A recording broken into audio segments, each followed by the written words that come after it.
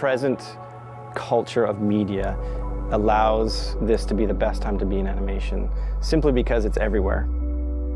Animation brings together sound and dance and art and drawing and painting and color and light and timing and rhythm and all these different art forms together into one. 3D visual effects animation is super exciting right now. It's booming. I mean, I've been working at the school, in fact, for 10 years, and just watching it go from just a couple little houses here to hundreds and hundreds and hundreds. And not only that, it's worldwide, and we're all connected, and it's a really fun place to be.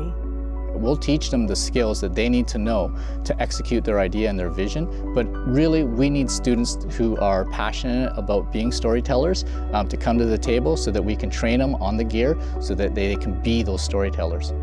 For students that are coming here, right, to maintain a level of dedication throughout the entire period is, I think, part of the recipe for success. Having a solid work ethic, I'd say, is a fundamental part of being a successful student here, because this isn't an academic school per se. This is very skills-oriented. We work on a daily basis with our students. We have an open door policy where basically artists can contact us at any time via email. We step into the classrooms outside of class to help them, but also with the industry mentors. So the industry mentors come in, they're working at the studios right now, the up-to-date technology. They give feedback to the students. They provide just exercises and workshops and all that kind of stuff to them on a regular weekly basis. In 3D, it's a lot of production work, animation, modeling, texturing, lighting, compositing, and some of it's highly technical, but it's all creative, it's all based on storytelling.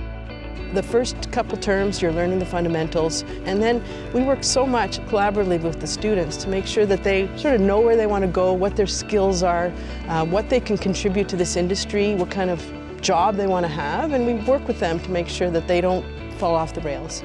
It's really nice to be able to share what I can with these students who are just so driven and really want to get in the industry and share that energy and drive and bring that to whatever production they get onto.